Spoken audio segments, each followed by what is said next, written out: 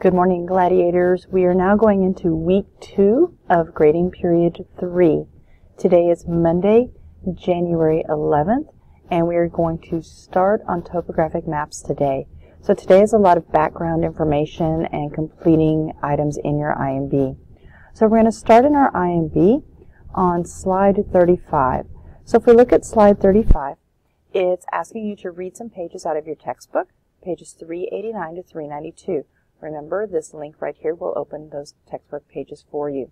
After you have read, explain to me what is a contour line. This is key to our understanding of topographic maps. And then summarize those bullet points on the characteristics of a contour line. When you have completed that, go to slide 36. On slide 36, there's a video for you to watch that goes over what is called a contour map or a topographic map. After watching that, review these notes. You need to know about the contour lines and the spacing of those and what that represents. Go to slide 37. On slide 37, it explains to you some of the key terms that you need to know. Index contour, contour interval, okay, and what they represent. Over here on the left, it explains how to calculate what we call the contour interval. On the right, I'm asking you to identify the elevation of points B, C, and D by reading the map and looking at the contour lines. When you've completed that,